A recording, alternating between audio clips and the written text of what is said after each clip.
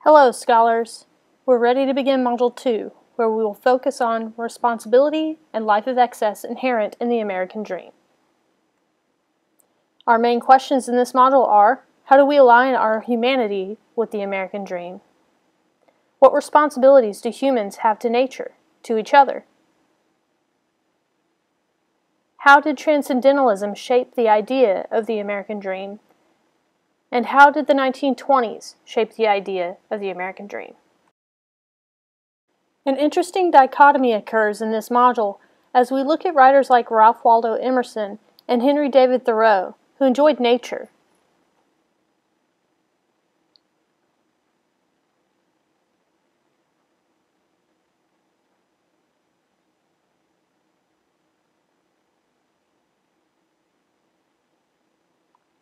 And contrast them with F. Scott Fitzgerald, who appreciated material things.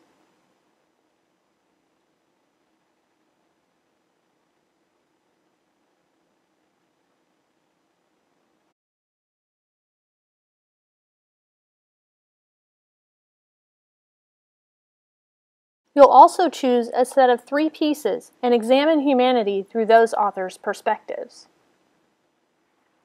The entire module will culminate in a 4-part project where you will assimilate different media with the different authors' ideas and ultimately come up with your own take on what it means to be a human looking for the American dream.